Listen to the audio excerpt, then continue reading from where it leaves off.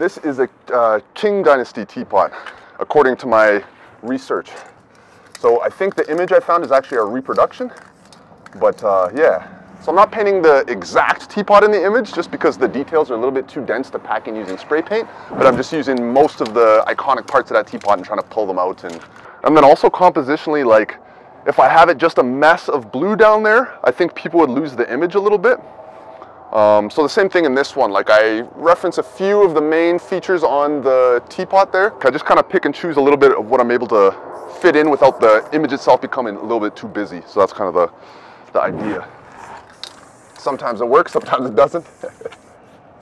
That's one of my favorite things about spray painting actually, is like naturally I'm a bit of a perfectionist, but spray paint really forces me not to be perfectionist about stuff, just because you can't get every little single detail in at every scale, right? So it allows you to just kind of free yourself up a bit and yeah, be in the moment a little bit more.